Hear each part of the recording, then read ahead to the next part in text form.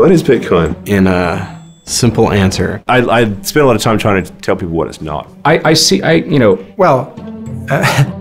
Bitcoin is this digital token at the simplest level, and blockchain is the database on which all the information about Bitcoin is stored.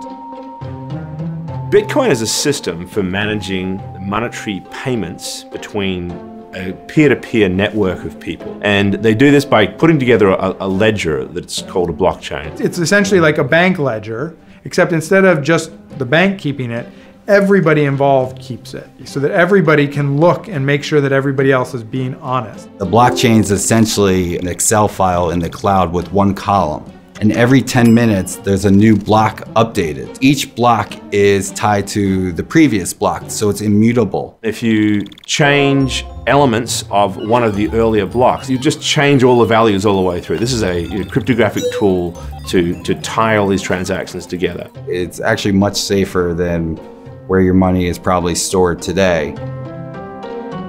It's quicker for you to FedEx a box of unused checks to somebody in London from New York than it is to send money. Now that is ridiculous. And the reason why it's ridiculous is because money, we know, is nothing but information. And we also know that information is nothing more than bits and bytes, and that we can send bits and bytes to each other instantaneously. Everyone thinks from a consumer perspective that our financial system works very well. You use your credit cards and you get your products. The merchant's not particularly happy because they lost anywhere from 2 to 4% of that transaction to credit card fees. We've relied heavily on these third parties, right? The banks are the obvious ones, but lawyers and others who sit in the middle of our global financial system and really take in enormous fees as gatekeepers.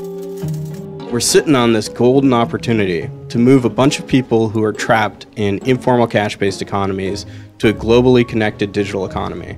Over 4 billion people have no access to a bank account. That all they need is a mobile phone, and they can start transacting. You can put a product that moves actual currency around in other people's hands overnight. And that was simply never possible with the US banking system. I just haven't seen another system out there that's working at any scale right now other than Bitcoin that lets people do that. The beauty of the blockchain ledger is that it is one of the only true immutable records of history we've ever had. You have a lot of power that comes from the transparency and the sort of permanency of that record.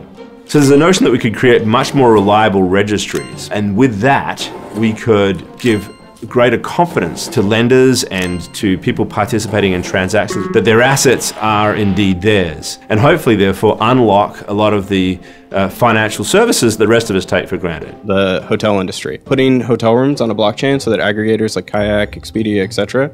could actually book you the exact room you want and then claim it publicly so that other aggregators know that, sorry, room 1008 is taken. Health records of the world. So every time you have to shift your records from one hospital to another, it's a very inefficient system. The other one is welfare. There's this idea that we might be able to cut out a lot of the corruption and misuse of funds that happens in the distribution of money, and therefore hopefully end up with more money in the pockets of those who need it. I think the biggest current risk for the entire blockchain ecosystem right now is that it's being overhyped. There are some blockchain fabulists who are out there really touting that the blockchain can solve every problem you can imagine, and that's not realistic. So far, it's Bitcoin, the underlying idea works, but that's like, you know, the internet worked, but you still had to make people want to come and use it and open up accounts. If you are interested in building services on the blockchain or getting involved in one way or another, if financial inclusion is something you're really passionate about,